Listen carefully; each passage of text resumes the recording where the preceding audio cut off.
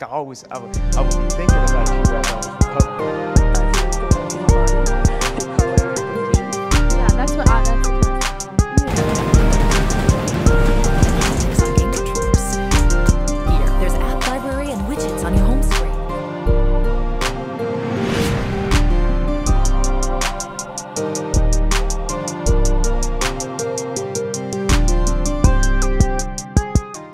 David, so talk to us. Like, what made you, like, obviously you're a very accredited photographer with these awards, and there's plenty of other things that I probably haven't even listed. Like, tell me, like, what made you get into photography in the first place? Like, Oh boy, what made you get into this field? that's a long story, man. Because I'm an old person, so you got to go way back. I mean, so photojournalism kind of came by accident. It really started as just wanting to take pictures, frankly. So I found a picture of me that my mother took. I was probably 3 years old, and I had a camera in my hand. So I've had cameras in my hands for a very, very long time. I remember as a very young person, 6 or 8 years old, finding what I considered a real camera that was my mother's. So my mother and father had a lot of influence on me because they dabbled in photography as well. And they had a lot of their gear and darkroom stuff in closets. And I found those things and started messing with them when I was a kid. And I was just out in the neighborhood taking pictures of my friends and of just things and wildlife too, birds. You know, I have a strong connection with wildlife and birds. We might talk about that a little bit. Well, But it just started when I was young. And then I think it was in high school. And this is true for a lot of people. This is a fairly common story that in high school, the outlets for photography are pretty slim, but one of the big ones was the high school newspaper and yearbook. So I grew up in Lexington, taking pictures around my neighborhood in Lexington, but we moved to Berea when I was in high school age. My family did. And so I went to high school in Berea, the Berea Community School. And thankfully, they had a newspaper with a great advisor, and they had a yearbook with also a great advisor. So that gave me my outlet to continue to take pictures and kind of have a purpose with my pictures. Having things to take pictures of gave me a little bit of authority to have that press badge on, and gave me access to things. You know, and I'm the kind of person, and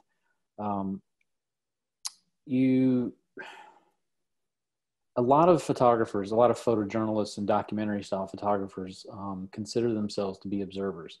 And that was the kind of person I was as a young kid. I was fairly shy, and I like to watch things as they happen, but I didn't necessarily want to participate in things. And that's what the camera I found. And I didn't really think about this until much later in life, but I think that that's what was going on, is that in high school, the camera allowed me to participate in things, but not necessarily be active participant in those things. I could go to them, I could hang out and be there with everybody, but I didn't have to be front and center. So I think I'm in my nature is to be a quiet observer. And so photography and photojournalism really worked well with that personality. Then I started working in high school also with the local newspaper. And so they allowed me to shoot assignments for them, and I started making a little bit of money. And then I discovered that when I started thinking about college and trying to decide where to go, I discovered that Western Kentucky University, just across the state, has a fantastic journalism program. In fact, my yearbook advisor at my high school was a graduate of that program, and she turned me onto that program. And then, so I inquired at Western and was thinking about it. And then Western actually started, one of the professors there started recruiting me. Two professors there started recruiting me as a photojournalism student. And they told me later that they'd never done that before. Never actually had that or felt like they wanted to actively recruit anybody. So I thought that was fairly flattering. I'm glad they didn't tell me that at the time, but they told me that much later. But I really didn't know much about journalism. All I knew was that the journalism was a mechanism for me to take pictures. That's all I really wanted, was to take pictures. And then I found, like, oh, I can make a little money taking pictures.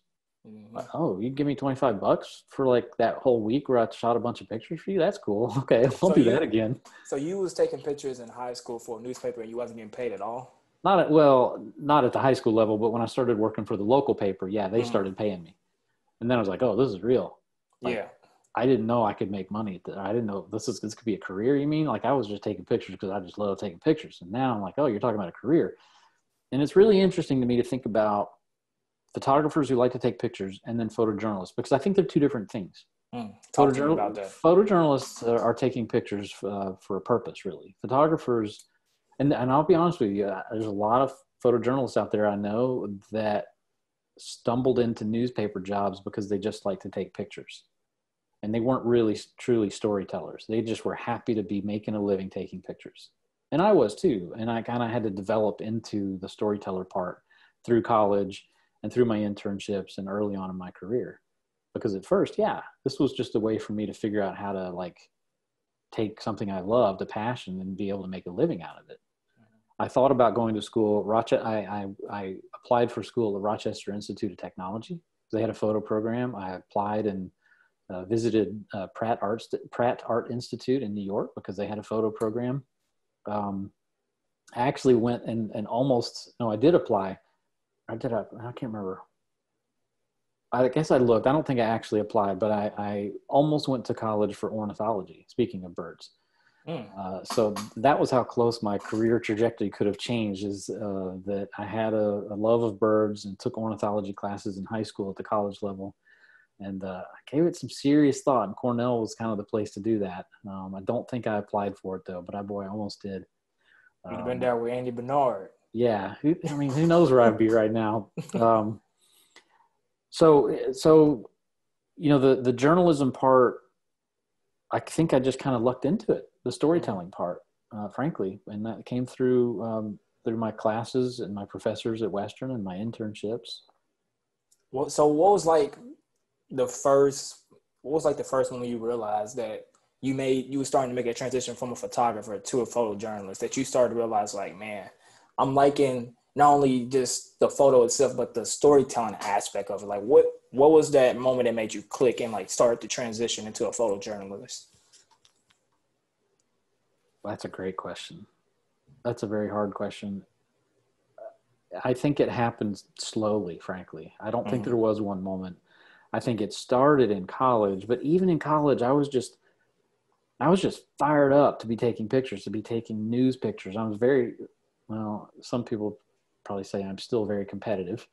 I want to take the best pictures. I want to be the best photojournalist that I can be. Ain't nothing wrong with that.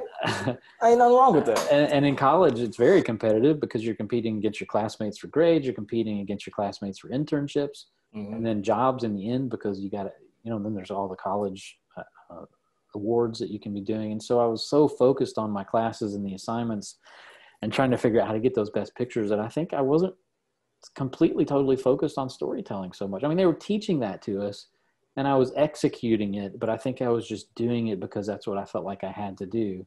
And it was good fun and all. But I think that evolution really happened over a longer period of time when I realized that I had much more power and much more influence, I guess, when I took better storytelling photos, as opposed to just going out and just executing that job and coming back and finishing it up and leaving for the day. Yeah. So would you say you like being a photographer better or a photojournalist better? Photojournalist, much better for the reason that I said that you, when a photojournalist does their job well, they can have much more influence on people and evoke reactions from people, and inform people and entertain people. Even we do a lot of things. We're very, very diverse kind of people. What I love the most about photojournalism, as opposed to just being, look, you can make a living in photography in a lot of different ways.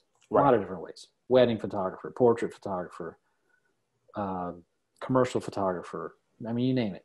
Birth photographer. Yeah. Funeral photographer. Oh, yeah. Like we talked about. Yeah. I mean, there's a lot of ways that you can make a living with cameras. And some of them pay very, very well, frankly. The commercial photographers pay great money. Fashion photographers make great money if you can get in there. But to me, the photojournalism part was much more about humanity.